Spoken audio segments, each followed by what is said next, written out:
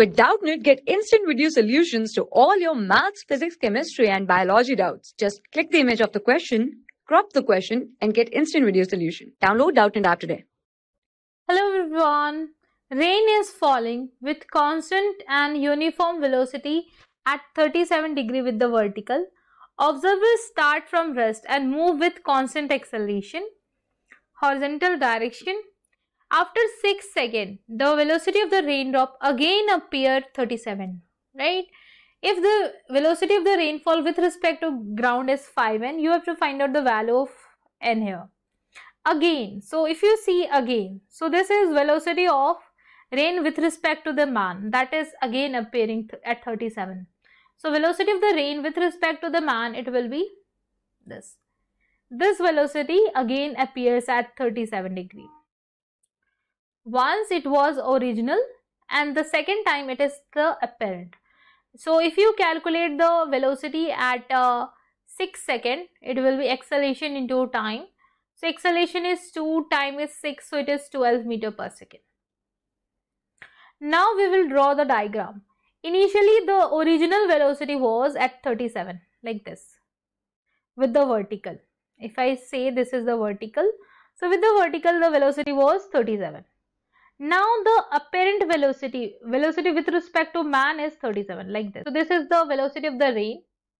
This is also at 37 degrees. And this is also at 37 degrees. Rain with respect to man. And we know that the velocity of rain minus velocity of man is this. So we will add here minus velocity of the man. This is minus velocity of the man. So you can see here this vertical length will be common here. Right? This length will be common in both the triangle, and the two angle is 37 and 37. So basically this is a isosceles triangle, right? So this length, if you see, the man velocity is 12 meters per second, so this length is 12 meters. This length is 12 meters. So you can get this velocity of the rain by using the angle method. If you see, this is a right angle triangle and these two lengths will be bisected by this perpendicular 6 meters and 6 meters. So basically we will use the triangle property and all to get the VR. So if you see here, meter per second. So if you see here, I will write down that tan 37 is equals to 6 by VR. That's it. This is the only equation we will use here, and it is tan 37 is 3 by 4. So VR you will write down.